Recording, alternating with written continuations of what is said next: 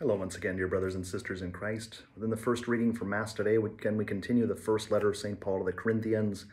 And St. Paul goes through a list of different sins and ways in which some of the people there at Corinth and really within the ancient world, and to a certain extent even within our world around us, were falling short of the glory of God, of living out that dignified grace at work within us.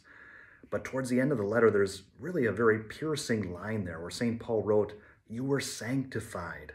You were made holy by that grace of Jesus." So it's a reminder for the Corinthians, but also for ourselves that, again, sometimes we choose those lesser things because of the momentary pleasure or the fleeting goodness that's there. But ultimately, we ourselves, we're striving for something so much greater than just the passing things of this world. So we were sanctified, and with God's grace, we're continually being sanctified, made holier, made more whole within us. May God bless you abundantly, the Father, and the Son, and the Holy Spirit. Amen. Take care and stay holy.